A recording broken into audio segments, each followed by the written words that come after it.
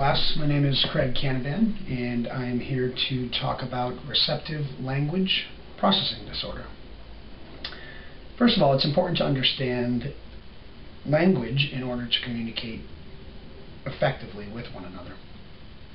It's also important to understand reading, written, and oral communications. Language impairment is an abnormal or atypical developmental sequence disrupting the communications process. Some causes: brain injury, genetics, and even the environment or lack of a social environment can be causes. Some characteristics of receptive language impairment. Maybe a student is unable, or a child is unable to follow oral directions. A child or a student may have poor concept formation.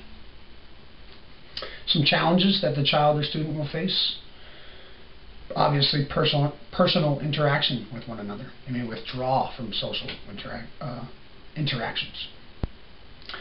Also success in school or failure in school, and later on in life possibly employment. Next, I want to talk about the language process. There are three parts to the language process. There's a sender, a receiver, and a message that's trying to be conveyed. All three parts need to happen for communication to be effective.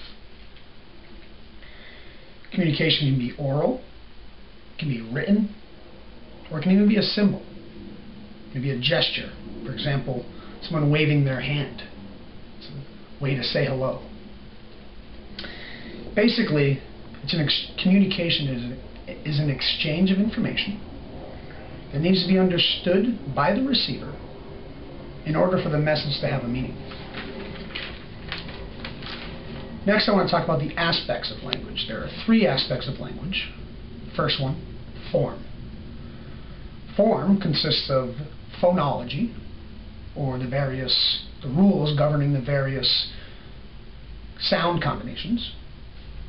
Morphology, or the rules governing prefixes and suffixes added to words that change the meaning of a word. And syntax, which is the sentence structure, or the word order of a sentence. The second aspect is content, or the intent or meaning of a sentence. Third aspect is use. How is the sentence used within a social context? When talking about receptive language, what we're trying to determine is, can the student comprehend instructions? Can they follow guidelines or rules? Can they follow a proper sequence of events?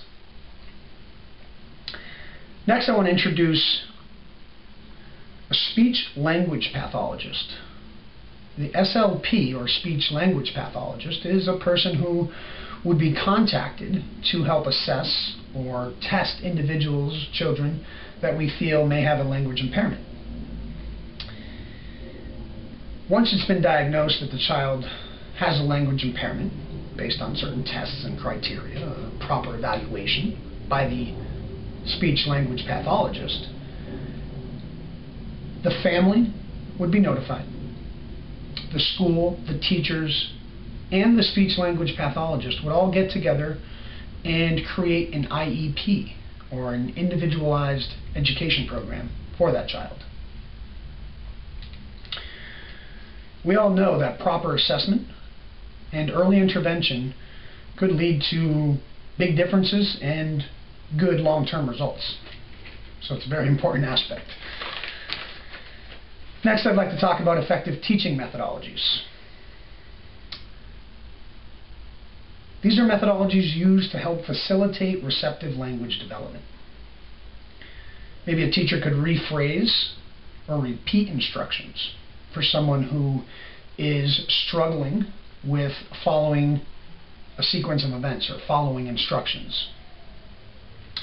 The teacher could also try one-step instructions, one step at a time, maybe building up towards multi-step instructions.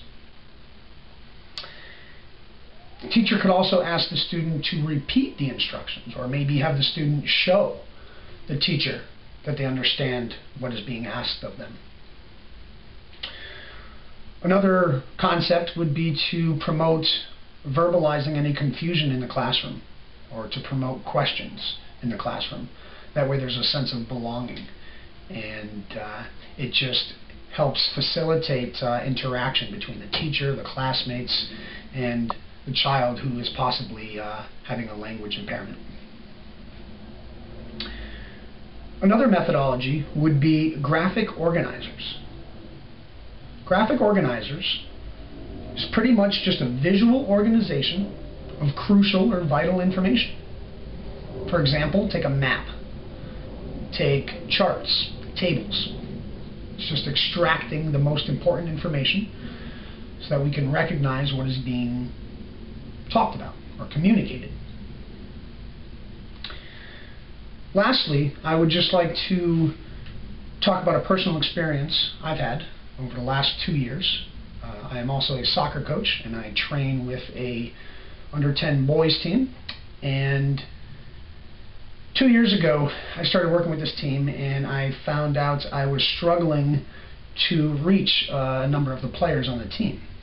One boy in particular who couldn't follow my instructions, who would do parts of the drills or exercises that I set up.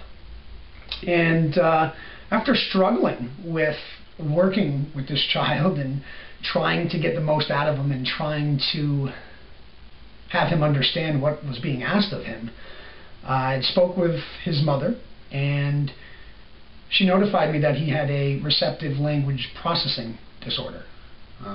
He could only take a certain number of steps at a time.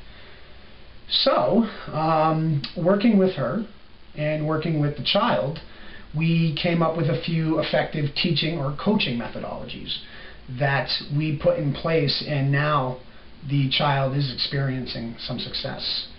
We added visual aids on the soccer field. We use magnetic boards to show where the movements should happen on the soccer field. We've used video of the games or practices to show the boys what they need to be doing or where their shape should be. We've also used positive reinforcement with each step or each skill. Lastly, we just came to the conclusion that the child must recognize success. And this child has recognized success, as he has been one of the better performers now on the team because we've broken down these steps for him. So with that, I'd like to end my discussion on receptive language processing disorders. I'd like to thank you for your time, and I hope you enjoyed the lesson. Thank you.